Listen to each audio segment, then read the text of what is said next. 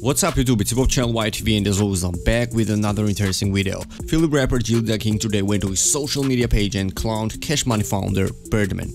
Gillie and Birdman have a long and very interesting relationship. Their relationship started years ago and I will tell you about it some other time. And during the mid-aughts, Gillie, who had affiliated himself with Cash Money Records, departed from the label unceremoniously, leading to speculation that he was also the victim of financial misappropriation at the hands of Birdman, which he debunked. Any money he ever owed me, he paid that, said Gillie. In one word, Gillie worked with Cash Money for several years before things went sour with the label.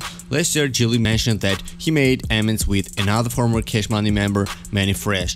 The two have been working together and Gillie says he has some desirable music on the way. There is also plenty of interviews and videos where Gillie the King even says he was Lil Wayne's ghostwriter. Honestly, I don't know if it's true or not, but the fact is that Gillie has a lot in common with the entire Cash Money and their artists. Picture I showed you today, I do not know why Gillie posted it, probably wanted a little fun, but I hope Birdman will not see this picture, or if he sees it, I do not think he will respond, because he is not known for making comments on social pages. So thanks for watching, it's Bob channel YTV. If you like the videos and content, subscribe to the channel, also get the notification bell, and don't forget to visit website hipopty.com. Thank you so much for watching, goodbye and peace.